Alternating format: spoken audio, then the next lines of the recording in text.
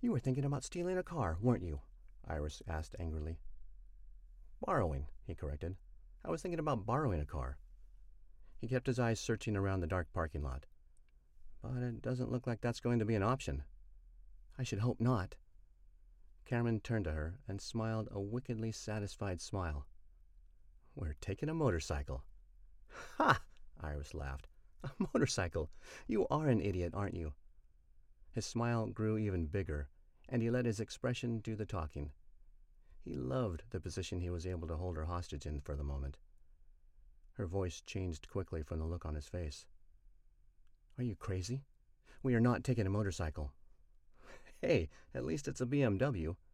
He almost couldn't contain his urge to laugh. Mr. Skull, this isn't funny.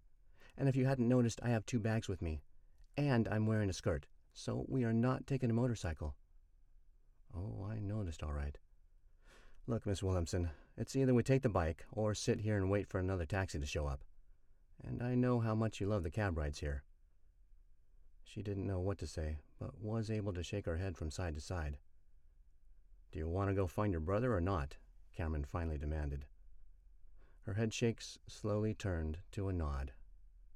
Then stop complaining and cram as much of your shit into the saddlebags as you can. Sorry, but everything else stays behind. Infuriated, she walked towards the bike, bumping her shoulder into him as she passed. You're an ass, she whispered. Again he smiled.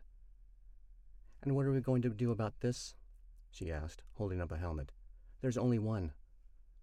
Skull stepped past her and threw a leg over the seat of the motorcycle. Well, as much as I hate for you to ruin your hair, it's probably best if you wear it. He held both hands on the handlebars and looked at her over his shoulder. You know, just in case I blow this thing up.